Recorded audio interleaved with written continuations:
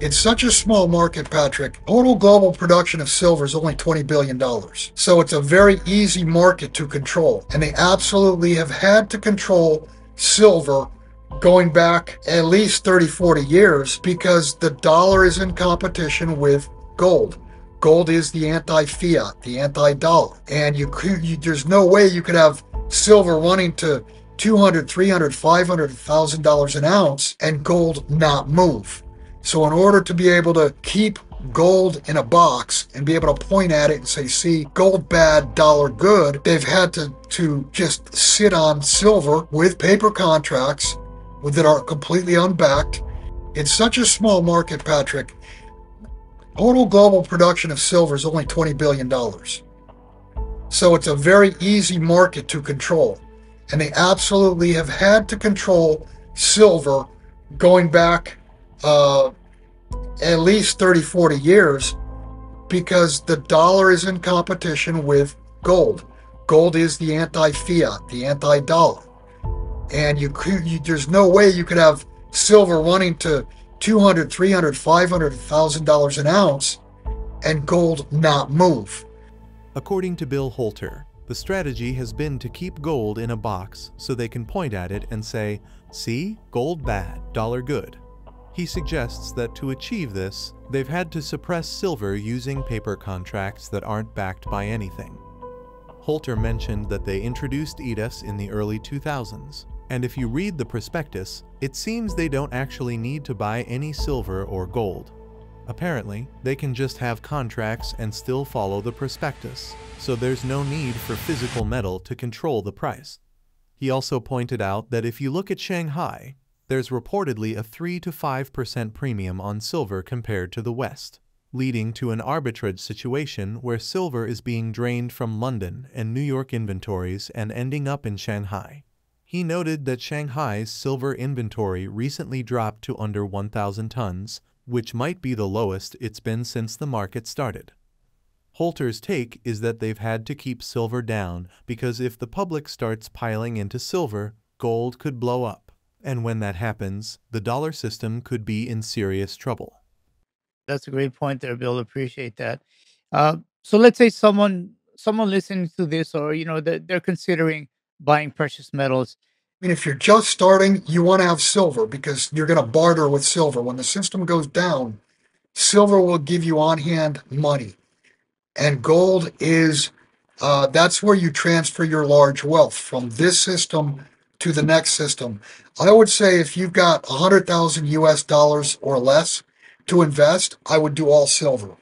And if you had $1 million, I'd still do 70-30. I'd do 700,000 in silver and only 300,000 in gold. And as that ratio comes down to say 40 to 50, silver will have outperformed double over gold as far as purchasing power. And you can sell some silver, buy gold, and you'll end up with more gold ounces than if you just bought it outright today. It's a ratio trade, is all it is.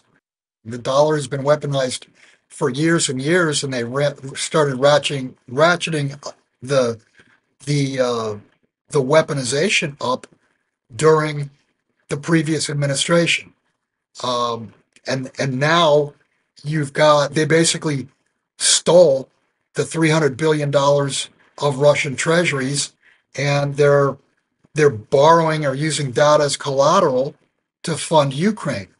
So it's been totally weaponized, and there's been pushback. The pushback has been the formation of the BRICS. And we're only 2 months away from the big BRICS meeting in Russia.